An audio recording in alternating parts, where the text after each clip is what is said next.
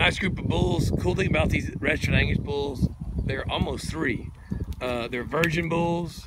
I bought them as 2.5-year-olds. Hey, been training out here in grass. Hey, there'll be 3 this fall, I guess here. Hey, bulls they come from Leicester Angus, although they're older genetics. These bulls will stay like this or get fatter when they're working. I don't have much country at all, just dry as pasture. They hadn't been in a feed yard somewhere getting fat. They're gonna milk. These bulls already have their adult teeth, so now little baby teeth bulls gonna fall off in the pasture. I'll go through the numbers real fast. I can put them out there, better lighting, so bulls are ready to roll. Hey, walk him down. 105, 105. Well, hey. OCC broadside. He's out of OCC broadside. OCC oldie. It's an oldie bull. Okay.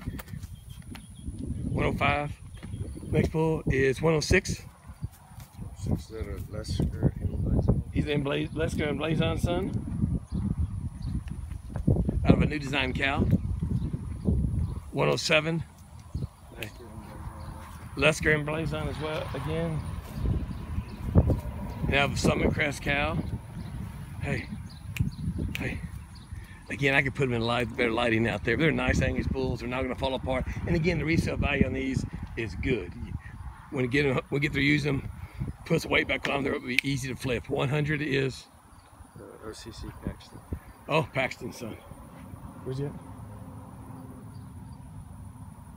I have a Bando cow. OCC Paxton. I have a Bando cow. Again, 4 nice Angus bulls ready to work. These dudes have not been pampered on a dry ass grass pasture. It's most of that pasture is weeds, so, and no creep, nothing. And hang up the donkey and 20 other bulls fighting for food, so fighting for grass. So bulls ready to cover lots of ladies. Call me.